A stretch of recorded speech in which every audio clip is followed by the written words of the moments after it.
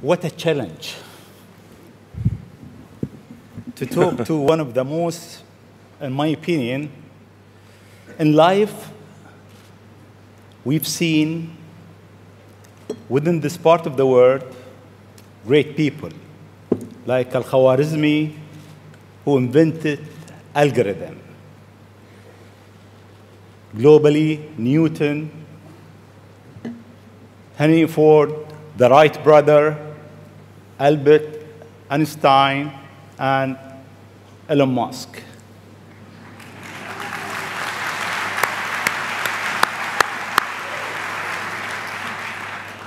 It seems you are in a rush.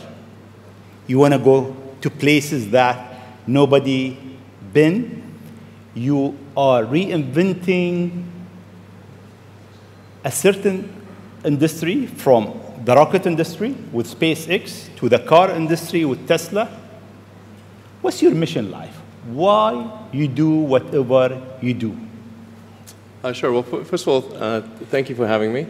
It's an honor to be here, and we're having a really great time with my kids in Dubai. It's really been fantastic. I'd really encourage anyone who hasn't been to visit. What a great city. Thank you. Thank you.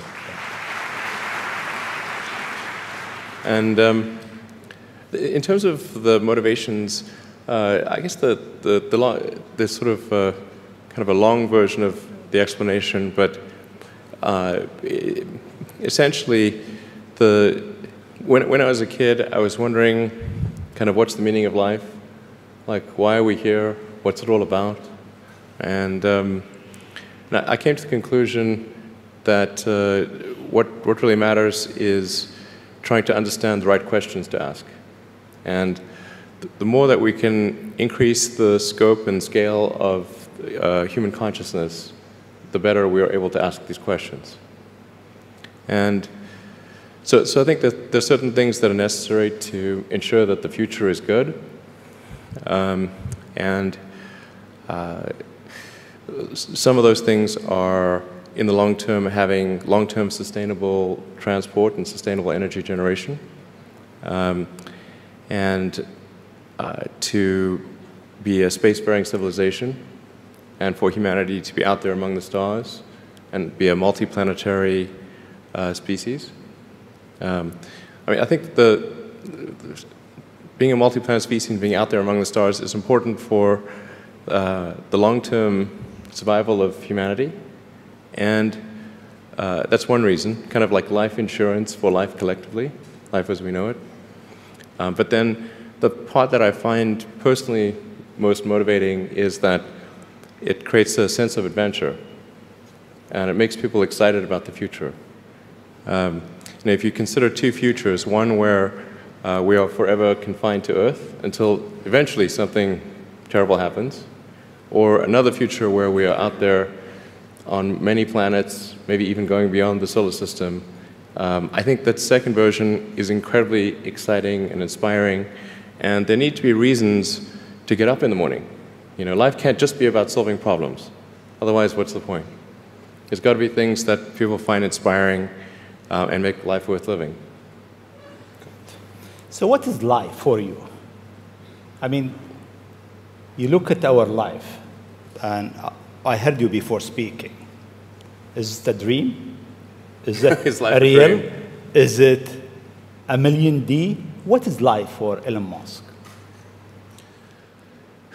I find as I get older, I find that question to be maybe more and more confusing or troubling or uncertain.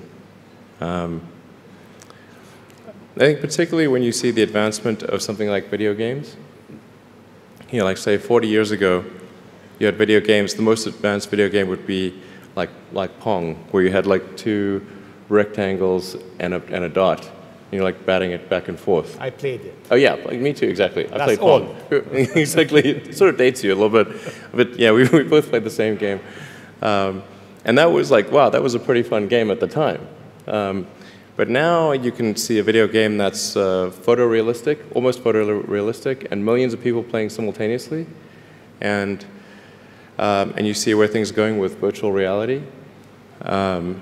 and augmented reality. And if you extrapolate that out into the future with any rate of progress at all, like even 0.1% or something like that a year, then eventually those games will be indistinguishable from reality. They'll be so realistic, you will not be able to tell the difference between that game and the reality as we know it. And then it seems like, well, how do we know that that didn't happen in the past and that we're not in one of those games ourselves? Interesting. Interesting. I mean, could be. Everything is possible in life. I mean, there's, like, I mean, yeah, particularly like things seem to be accelerating to something. Isn't it? I mean, if we look at our life, it seems in the past 100 years, life been accelerating quite fast. Yeah. In the past 20, it's much getting faster. Faster and faster. Is it more slow? So my question is really, how life will be in Earth 20, 30, 50 years from now? Our education, our transport. How do you see it? Well, I think this is one of those things that's quite difficult to predict. When you think of, say, I mean, the first controlled powered flight was 1903 with the Wright brothers. And then 66 years later, we put the first people on the moon. I mean, that, if you'd ask people, say in 1900, what are the odds of, man landing on the moon, they would have said, that's ridiculous. And if you try to talk to them about the internet, they would not even know what the heck what are you even talking about? Like, this sounds so crazy. But today, with a $100 device, you can video conference with anyone in the world, on the other side of the world.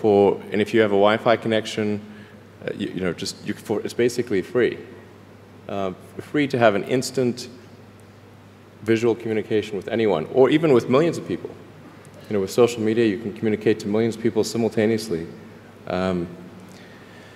So, and you can Google something and ask any question. It's like an oracle of wisdom that you can ask almost any question and get an instant response. It would have been incredibly difficult to predict these things in the past, even the relatively recent past. So I think the one thing that we can be quite certain of is that any predictions we make today for what the future will be like in 50 years will be wrong.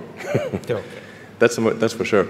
I mean, I think directionally, I can tell you what I hope the future has, as opposed to maybe what it will be, because this may just be wishful thinking. I mean, I hope we are out there on Mars and maybe beyond Mars, the moons of Jupiter. I hope we're traveling frequently throughout the solar system, perhaps preparing for missions to nearby star systems. I think all of this is possible within 50 years. And I think that would be very exciting to do that. And I think we'll see autonomy and artificial intelligence advance tremendously. I think that's actually quite near term. My guess is in probably 10 years, it will be very unusual for cars to be built that are not fully autonomous. 10 years. 10 years from now. Yeah. I think almost all cars built will be capable of full autonomy in about 10 years. As it is, the Tesla cars that are made today have the sensor system necessary for full autonomy, and we think probably enough compute power to be safer than a person. So it's mostly just a question of developing the software and uploading the software. And if it turns out that the compute power, that more compute power is needed, we can easily upgrade the computer. And so that's all Tesla's built since October of last year. And other manufacturers will follow and do the same thing.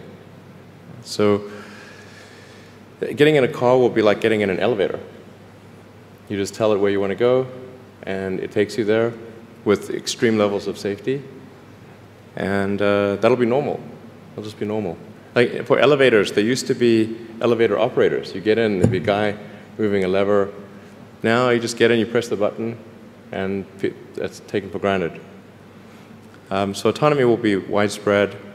I think one of the most troubling questions is artificial intelligence. And I don't mean narrow AI. Like vehicle autonomy, I would put in the narrow AI class. It's narrowly trying to achieve a certain function.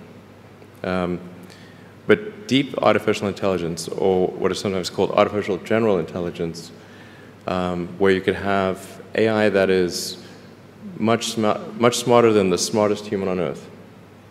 This, I think, is a dangerous situation.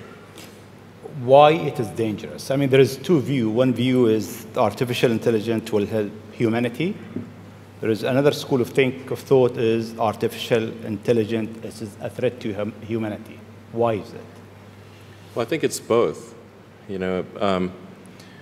It's like one way to think of it is imagine we were going to be visited. Imagine you're very confident that we were going to be visited by super intelligent aliens in, let's say, 10 years or 20 years at the most. Super intelligent. So you think within 20 years yes, we'll have alien in Earth? Well, digital superintelligence will be like an alien. It will be like an alien. Yeah. But my question is, do you think there is other intelligent life outside the Earth? It seems probable, but I think this is one of the great questions in physics and philosophy, is where are the aliens?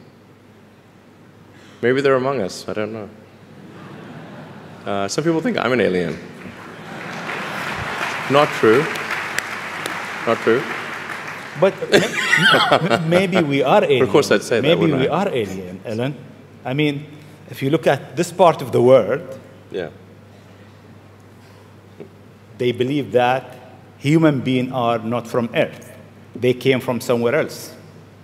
Eve Maybe. and Adam came from somewhere else to Earth. So in a way, human being alien to this land. Do you think we'll make contact with alien within the next 50 years? Well, that's a really tough one to say. I mean, if there are super intelligent aliens out there, they're probably already observing us. That would seem quite likely, and we just are not smart enough to realize it. But I can do some back-of-the-envelope calculations, and any advanced alien civilization that was at all interested in populating the galaxy, even without exceeding the speed of light, even if you're only moving at, say, 10 or 20% of the speed of light, you could populate the entire galaxy in, let's say, 10 million years. Maybe 20 million years max. This is nothing, in the grand scheme of things. Once you said you want to die on Mars, why? I don't, to be clear, I don't want to die on Mars. It's like, we're all going to die someday. And if you're going to pick some place to die, then why not Mars? Okay. If we're born on Earth, why not die on Mars? Seems like maybe it'd be kind of exciting. But so I think, given the choice of dying on Earth or dying on Mars, I'd say, yeah, sure, I'll die on Mars. But it's not some kind of Mars death wish. And if I do die on Mars, I just don't want it to be on impact. Okay. Got it. Yeah. Let's come back to Earth, actually. Okay. You tweeted that you are building a tunnel under Washington, D.C. Why? What is it? Well, it's a secret plot. Okay. Just between us. Okay. Nobody heard you? Yeah, exactly. Please keep that secret. Well, I think this is going to sound a little, it seems like somewhat trivial or silly, but I've been saying this for many years now, but I think that the solution to urban congestion is a network of tunnels under cities. And you can, when I say, I don't mean a 2D plane of tunnels, I mean tunnels that go many levels deep. So you can always go deeper than you can go up. Like the deepest mines are taller than the tallest buildings. So you can have tunnels, a network of tunnels that is 20, 30, 40, 50 levels, as many levels as you want, really. And so given that, you can overcome the congestion situation in any city in the world. The challenge is just figuring out how do you build tunnels quickly and at low cost and with high safety. So if tunneling technology can be improved to the point where you can build tunnels fast, cheap, and safe, then that would completely get rid of any traffic situations in cities. And so I think that's why I think it's an important technology. Washington, D.C., L.A., and most of the major American cities, most major cities in the world, suffer from severe traffic issues. And it's mostly because you've got these buildings which are, you have tall buildings that are 3D, and you have a road network that is one level. And then people generally want to go in and out of those buildings at the exact same time. So then you get the traffic jam. Let's come back to UAE and Dubai. The first time I met you, it was 4th of June, 2015, at your office in SpaceX. And I asked you, would you have a presence in UAE? And your answer was, I'm busy with China. Maybe not in the near future. Yeah. And almost a year and a half later, we are here. Time goes quite fast. Yeah. Why now? Well, I think actually things are going reasonably well in China. We had some initial challenges figuring out charging and service infrastructure and various other things, but now it's actually going fairly well, and so the timing seemed to be good to really make a significant debut in this region starting in Dubai. Okay. In your opinion, what is the new disturbing thing that will come in technology next? What's next in technology? What's next in technology? That will disturb the way we live, the way we think, the way we do business. Well, the most near-term impact from a technological standpoint is autonomous cars, like fully self-driving cars. Like I said, that's going to happen much faster than people realize. It's going to be a great convenience to be an autonomous car, but there are many people whose jobs it is to drive. So in fact, I think it might be the single largest employer of people is driving in various forms. And so then we need to figure out new roles for what do those people do. But it will be very disruptive and very quick. Now, I should characterize what I mean by quick, because there are quick means different things to different people. There are over 2 billion vehicles in the world, approaching 2.5 billion cars and trucks in the world. The total new vehicle production capacity is about 100 million. Which makes sense because the life of a car or truck before it's finally scrapped is about 20, 25 years. So, so the point at which we see full autonomy appear will not be the point at which there is massive societal upheaval, because it will take a long time to make enough autonomous vehicles to disrupt employment. So that disruption I'm talking about will take place over about 20 years. But still, 20 years is a short period of time to have, I think, something like 12 to 15% of the workforce be unemployed. Yeah, thank you. This is the largest global government summit. We have over 139 governments here. If you want to advise government official to be ready for the future, what is three things or three advice you'll give them? Well, I think the first bit of advice would be to really pay close attention to the development of artificial intelligence. I think we need to just be very careful in how we adopt artificial intelligence and to make sure that researchers don't get carried away. Because sometimes what happens is a scientist can get so engrossed in their work, they don't necessarily realize the ramifications of what they're doing. So I think it's important for public safety that governments keep a close eye on artificial intelligence and make sure that it does not represent a danger to the public. Let's see. Secondly, I would say we do need to think about transport in general. And there's the movement towards electric vehicles, sustainable transport. I think that's going to be good for many reasons, but again, not something that happens immediately. That'll happen slower than the self-driving vehicles. So that's probably something that happens over 30 or 40 years, the transition to electric vehicles. So thinking about that in context,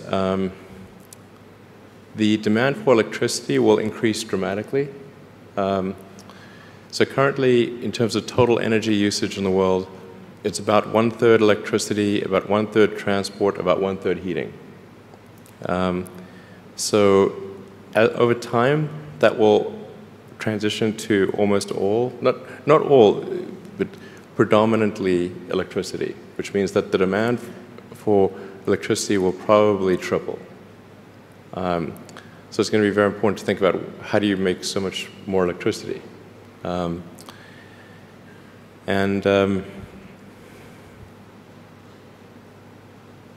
Seem they have an easy job. That's it. There is no more challenges for them. No, well, then I think maybe these things do play into each other a little bit. But what to do about mass unemployment? This is going to be a massive social challenge. And I think ultimately we will have to have some kind of universal basic income. I don't think we're going to have a choice. Universal basic income. Universal basic income. I think it's going to be necessary. So it means that unemployed people will be paid across the globe. Yeah. Because there is no job. Machine, robot is taking over. There will be fewer and fewer jobs that a robot cannot do better. Okay. That's simply and I want to be clear that these are not things that I wish would happen. These are simply things that I think probably will happen. And if my assessment is correct and they probably will happen, then we need to say, what are we going to do about it? And I think some kind of a universal basic income is going to be necessary. Now, the output of goods and services will be extremely high. So with automation, there will come abundance. There will be almost everything will get very cheap. I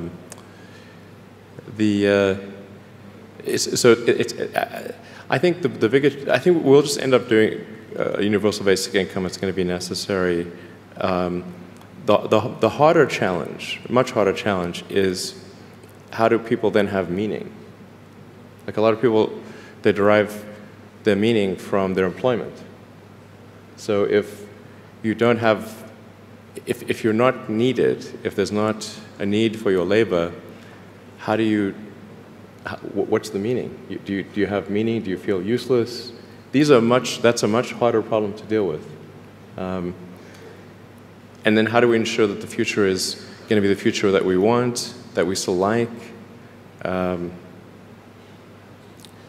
No, I mean, I do think that there's a potential path here which is, and we're really getting into science fiction or create sort of advanced science stuff, but having some sort of merger with biological intelligence and machine intelligence. To some degree, we are already a cyborg. You think of like the digital tools that you have, your phone, your computer, the applications that you have, like the fact that, as I was mentioning earlier, you can ask a question and instantly get an answer from Google or from other things. And so you already have a digital tertiary layer. I say tertiary because you can think of the limbic system, kind of the animal brain or the primal brain, and then the cortex, kind of the thinking, planning part of the brain, and then your digital self as a third layer. So you already have that, and it's like if somebody dies, their digital ghost is still around. All of their emails and the pictures that they posted and their social media, that still lives, even if if they died. So over time, I think we'll probably see a closer merger of biological intelligence and digital intelligence. And it's mostly about the bandwidth, the speed of the connection between your brain and your the digital extension of yourself. Particularly output. And output, if anything, is getting worse. We used to have like keyboards that we'd use a lot. Now we do most of our input through our thumbs on a phone. And that's just very slow. A computer can communicate at 1 trillion bits per second, but your thumb can maybe do, I don't know, 10 bits per second or 100 if you're being generous. So some high bandwidth interface to the brain, I think, will be something that helps achieve a symbiosis between human and machine intelligence, and maybe solves the control problem and the usefulness problem. Getting pretty esoteric here. I don't know if this is... It's close. Okay. We got it. Always you think out of the box. Your idea is so huge. You want to go to space. You decided to go to space. You did it. You decided that you want to land your rocket back. You failed 7 times, 8 times? Yeah, something like that. Then it landed more times than I care to count. Yeah. How do you come with this idea, actually? Sometimes they're pushing the human limit. You are always pushing the human limit. Why? Well, I think about what technology solution is necessary in order to achieve the particular goal, and then try to make as much progress in that direction as possible. So in the case of spaceflight, the critical breakthrough that's necessary in spaceflight is rapid and complete reusability of rockets, just as we have for aircraft. You can imagine that if an aircraft was single use, almost no one would fly. Because you can buy, like, say, a 747 might be $250 million, $300 million, or something like that. You'd need 2 of them for a round trip. But nobody's going to pay millions of dollars per ticket to fly, to do air travel. But because you can reuse the aircraft tens of thousands of times, the air travel becomes much more affordable. And the same is true of rockets. So our rocket costs $60 million, roughly. So the capital cost, if it can be used once, is $60 million. But if the capital cost, if it can be used 1,000 times, is $60,000. So then if you can carry a lot of people per flight, then you can get the cost of space flight to be something not far from the cost of air flight. So it's extremely fundamental. Because Earth's gravity well is quite deep, Earth has a relatively, fairly high gravity, the difficulty of making a rocket reusable is much greater than the difficulty of making an aircraft reusable. And that's why a fully reusable rocket has never been developed thus far. But if you use the most advanced materials, most advanced design techniques, and you get everything just right, then I'm confident that you can do a fully reusable rocket. Fortunately, if Earth's gravity was even 10% stronger, I would say it would be impossible. You need a team around you to deliver a lot of ideas. How do you choose your team?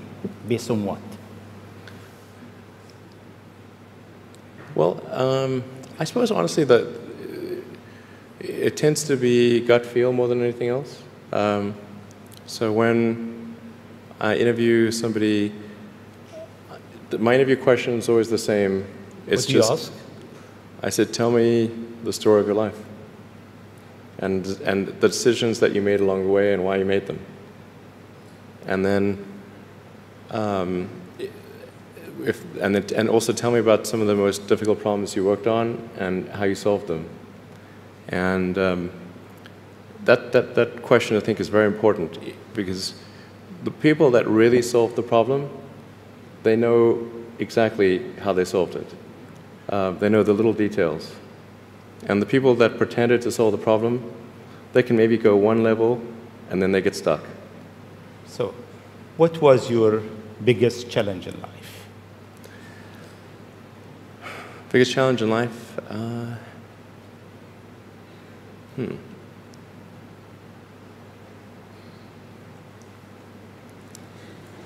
No challenge. Well, no, there's a lot of them. I'm trying to decide which is the worst. I think just thinking about how to spend time.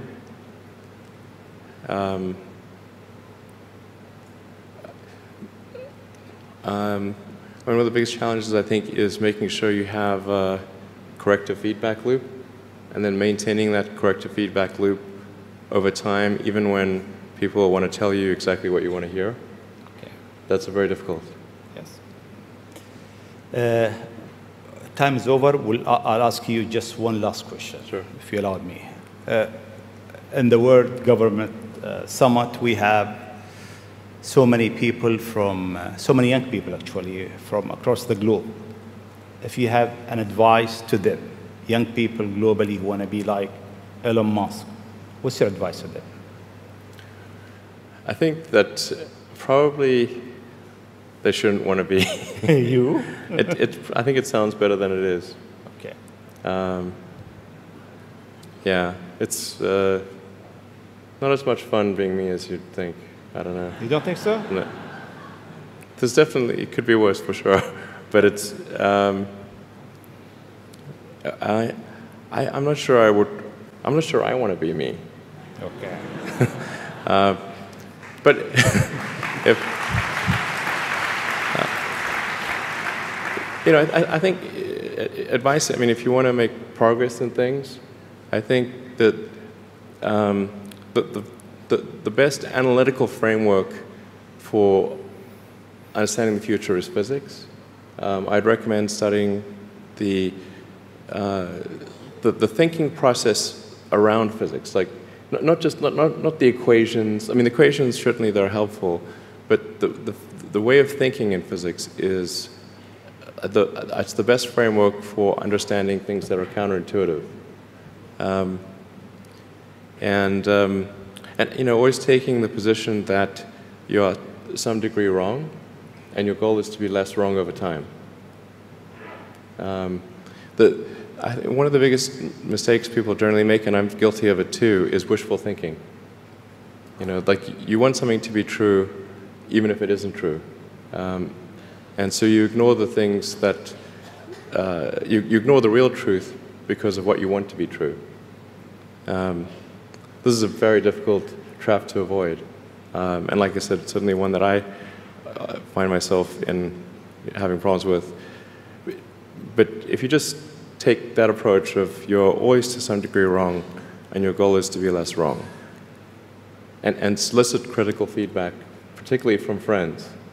Like friends, particularly friends, if somebody loves you, they want the best for you.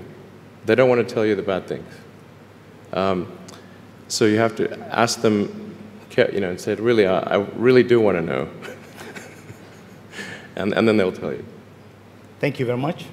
It's been